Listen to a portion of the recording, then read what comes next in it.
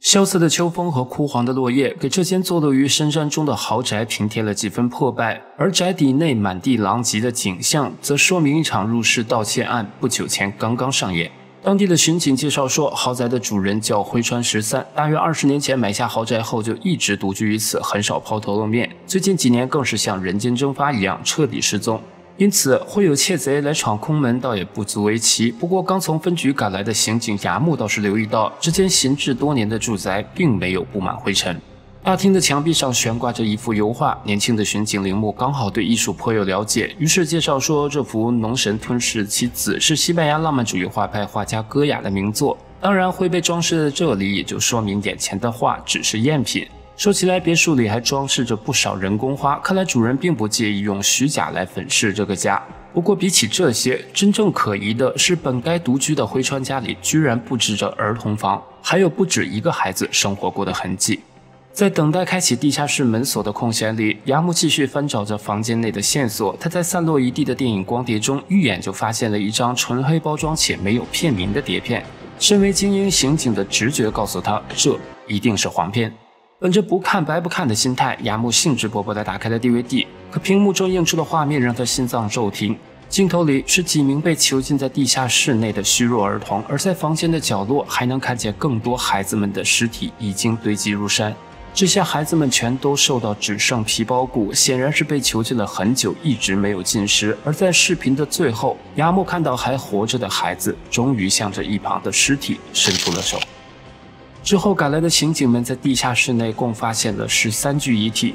当天，豪宅的主人灰川13因绑架、监禁和遗弃尸体的嫌疑遭到了全国通缉。Hello， 大家好，这里是宅基，今天要给大家推荐的是这部由亲爱的我饱含杀意作者最新创作的侦探悬疑漫画《如积雪般的永寂》。目前漫画的第1部已经完结，应该是我近几年看过的在叙事手法和分镜运用上最具有电影质感的悬疑漫画。正式开始讲解前，也拜托大家要多多3连支持一下，你们那2个圆溜溜的东西是我们更新的最大动力。那么我们马上开始今天的故事。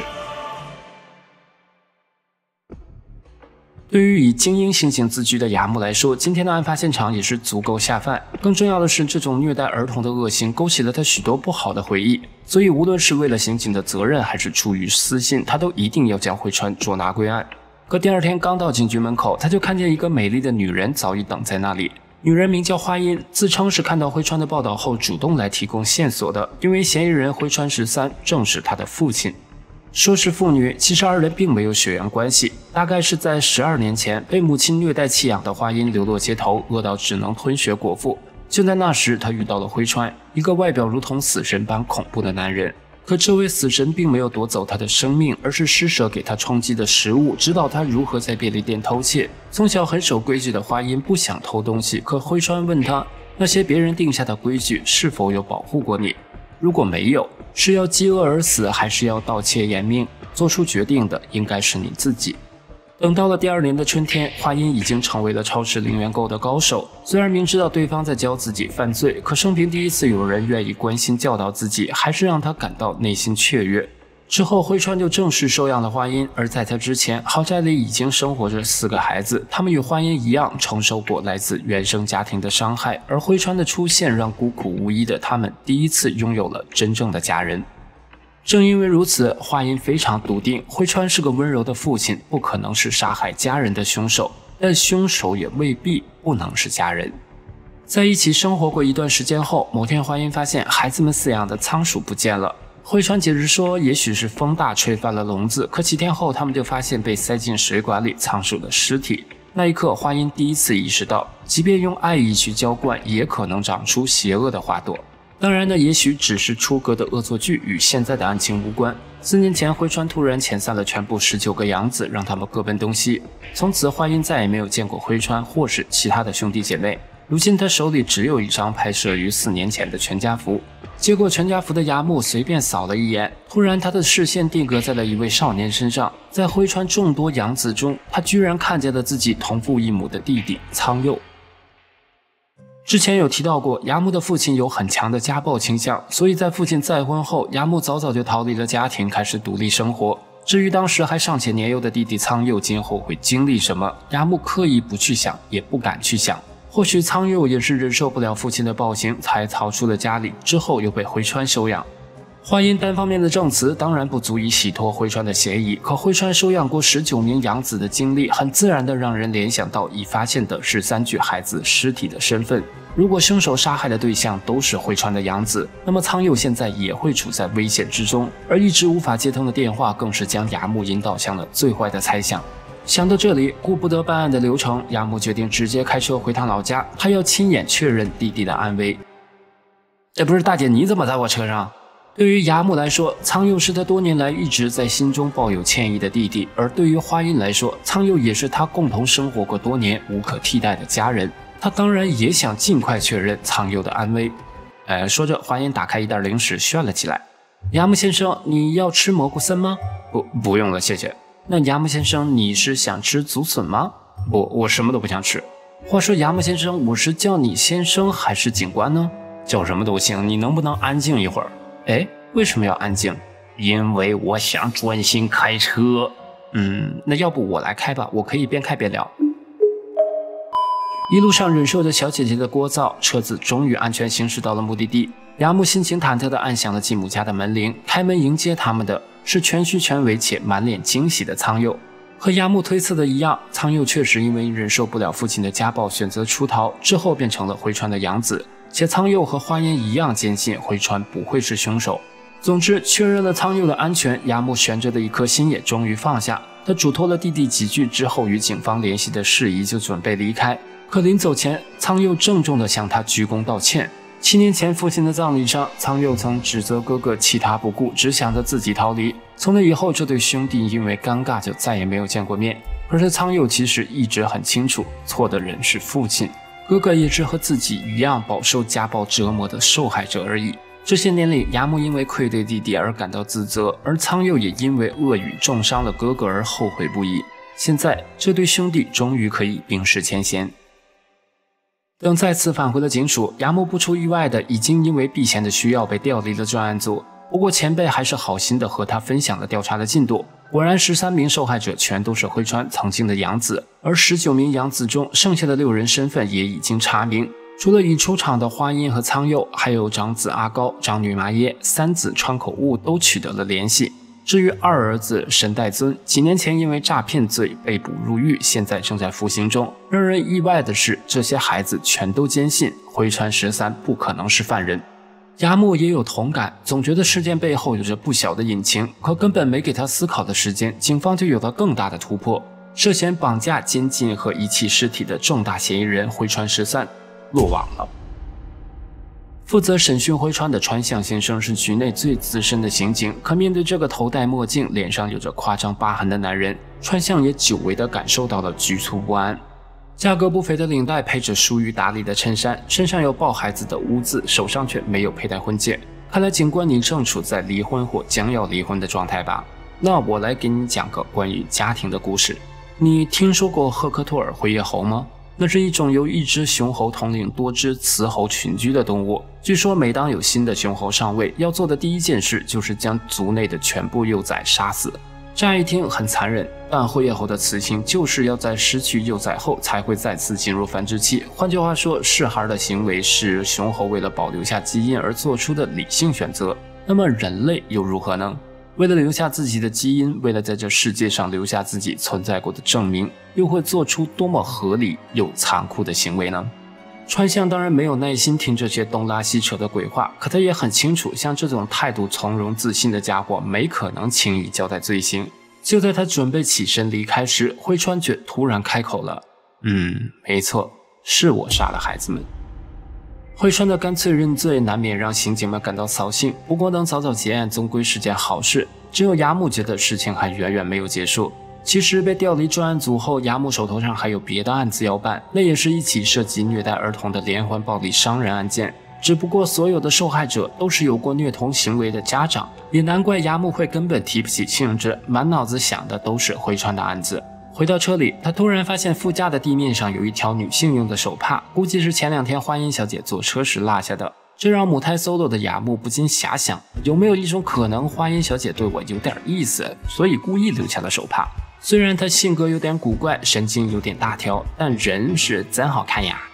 此时还不知道养父已经认罪，更不知道自己在被牙木念叨的花音正专注阅读着手中的小说，直到看见将要搭乘的电车缓缓驶来，他才合拢了书册。然而就在这时，有人在背后狠狠推了他一把。等牙木赶到时，执勤的刑警已经完成了勘查，花音被推下的位置刚好位于监控盲区，询问过附近的行人，也没人看到犯人的样子。不过花音却非常笃定，袭击自己的人一定就是灰川宅邸案的真凶。话说你没死啊？我及时爬上来了。花音并没有看到犯人的样子，但如果自己是因为灰川养女的身份遭到谋杀，恰恰可以证明凶手并非狱中的父亲，而是另有其人。谋杀还在继续，案件还有内幕，他希望牙木警官不要半途而废，而是要一查到底。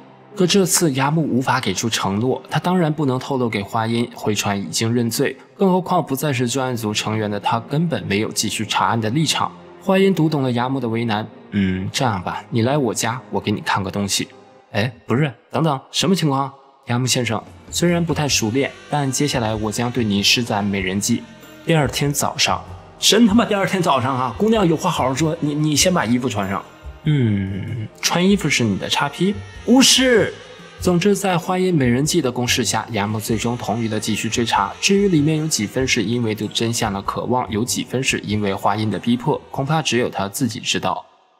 既然已经同意了帮忙调查，牙木当然不得不告知花音，灰川其实已经在狱中招供，这让一直信任着养父的花音都遭到了不小的打击。但牙木其实有个猜想，灰川之所以主动认罪，很可能是为了包庇某个共犯，或者干脆就是替真凶顶罪，而真凶很可能就在幸存的孩子们之中。